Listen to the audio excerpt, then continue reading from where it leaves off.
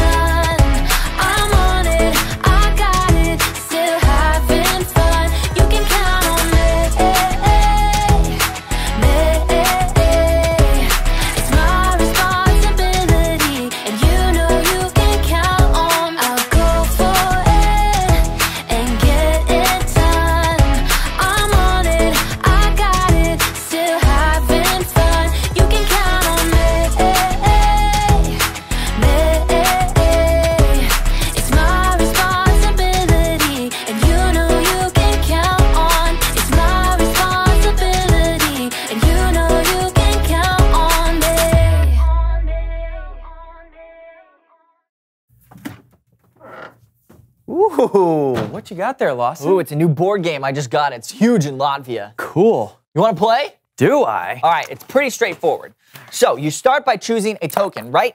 Now, the green token has a different power than the orange one because green token has the ability to roll again every single time you roll a 4. Now, the orange player can only carry one antique at a time. Each antique has a special, unique ability. You get to add one move to your turn unless you roll a prime number. So, next up, the red token right here gives you the power to scapegoat one other person. Now, the blue token gives you the ability to carry water.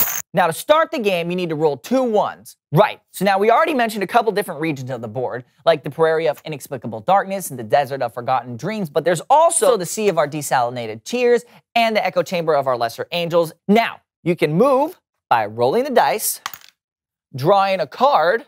Now, are you ready to play? Here we go. Oh, so close. All right, your turn.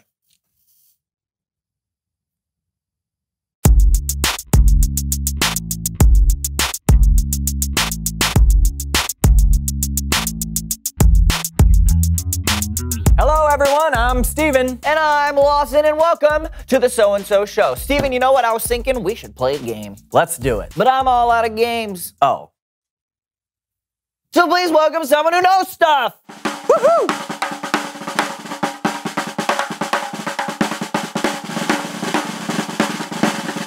Come in. All right, take a seat. Here we go. Boom. Papa squat. All right. Right there. All right. Thank you. I'm a little nervous. I'm not usually on camera. This is all very exciting. Yes. So why don't you tell us who you are and what you know? Well, I'm Sebastian Longfellow, and I design board games. Wow.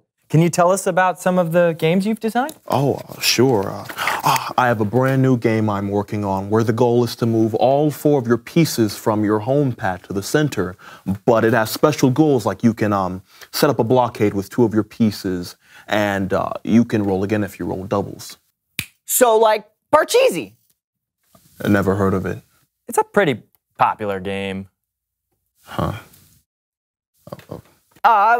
So what other ideas you got there in that notebook? Oh, well, this one's really creative. Mm-hmm. It's on a special board with a numbered grid with different ships on it. Your opponent has to call out the different coordinates, and if they hit where your ship is placed, it's a hit. Your goal is to sink all of your opponent's ships. Oh, Battleship.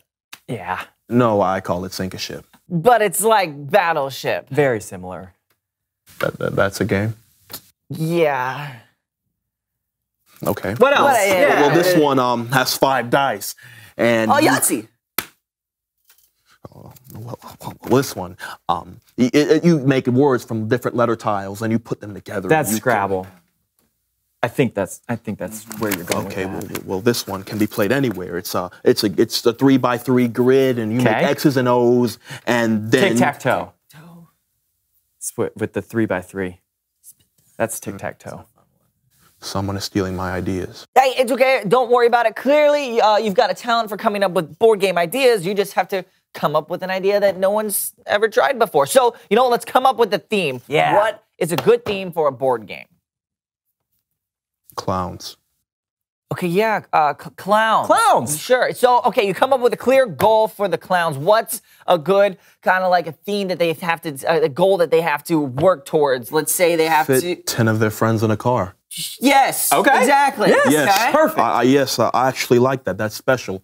There's a simple and direct goal everyone is trying to accomplish. Yes. And then you would layer in different objectives and obstacles like an escaped lion, a heckling child, or banana peels of varying sizes. Now you've got it. Yeah.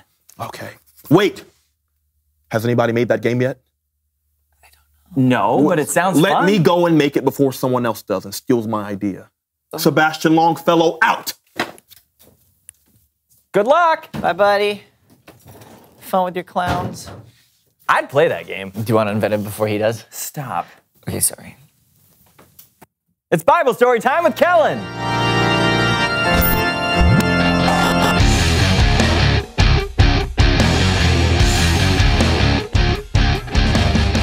Kellen. What's up, guys? Not much. What do you got for us today? Well, I got a parable that Jesus told from the book of Matthew. Now, Jesus would often teach using stories called parables that showed a bigger truth about God or the world. Perfect. Take it away. Sure thing.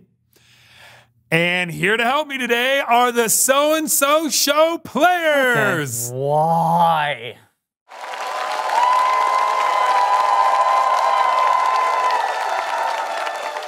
Jesus talked about an important person who was going on a journey, and we'll call her the boss. Yeah, I'm going on a journey. Oh, but I have so many bags of gold. What should I do with them? I have an idea. A marvelous idea! I give the bags of gold to my servants, and I let them take care of it. Sonia! Yes, the boss. I'm going on a long journey. Oh. And I'm trusting you to take care of these 5 bags of gold. Me? Absolutely. You want me to be in charge of these 5 bags of gold. I'm trusting you to take good care of them. Thank you. Patricia! Yes, the boss? I'm going on a long journey, and I'm putting you in charge of these 2 bags of gold. Me? Exactly. You want me to be in charge of these 2 bags of gold? Your fortune? Your wealth? I trust you to take good care of them.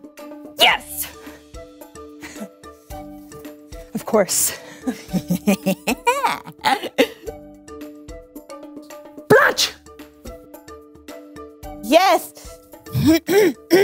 Yes, boss. I'm going on a long journey, and I want you Yes. to be Yes. in charge Yes. in charge of this 1 bag of gold. Me? Yes, I trust you to take good care of it.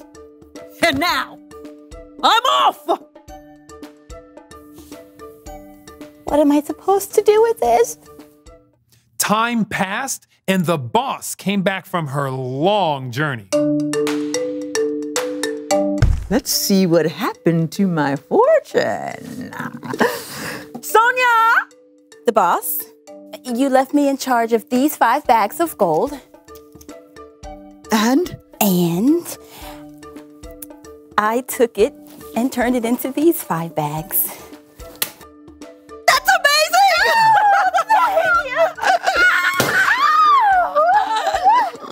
You've been faithful with a few things. I'll put you in charge of many things. Share in my happiness.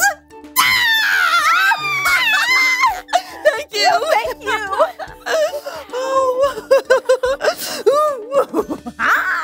Patricia! Boss, you trusted me with 2 bags of gold, and I turned it into 2 more bags of gold. You've been faithful with a few things. I will put you in charge of many things. Yes!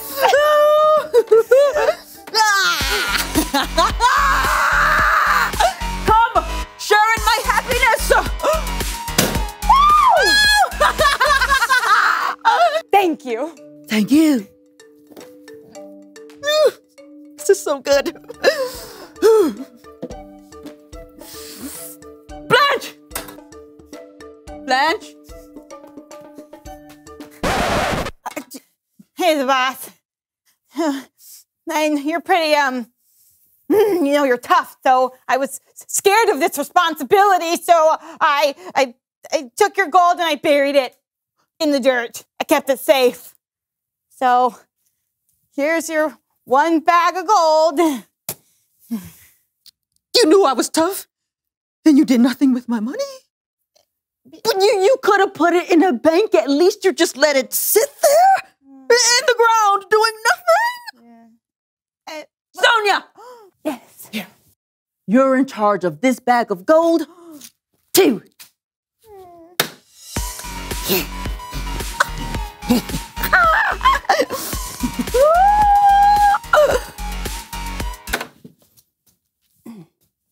What are you doing? Dancing. You could have shared in my happiness, but you chose not to do anything with what you were given. You missed out. Outside. Go. Keep going. Further. Is this far enough? Further.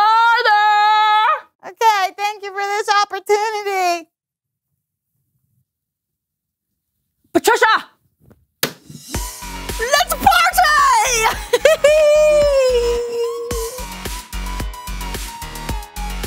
The end. Great story, Kellen. Yeah, I learned a lot. Like, maybe I shouldn't have buried that bag of bicentennial quarters my Aunt Matilda gave me.